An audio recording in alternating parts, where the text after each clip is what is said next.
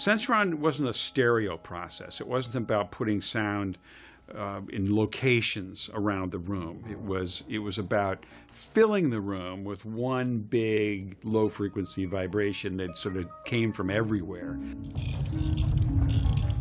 I think that was the first time any major studio had invested in the idea of a low-frequency enhancement to the motion picture soundtrack.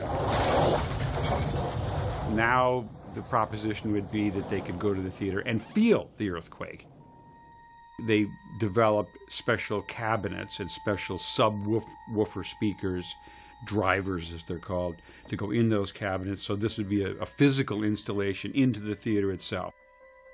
They would have special amplifiers installed which would handle the wattage needed to provide power to a speaker. But the key to it was to have the actual audio signal, the rumble itself, to be a synthesized signal. You had a little box, electronic box, which put out it was called white noise or pink noise, kind of a hash. If you listen to it, it'd be kind of a hiss kind of sound.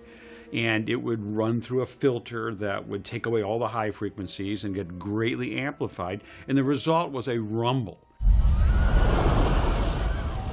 The actual sound for the earthquake, or the sense-around audio, was not on the movie print itself.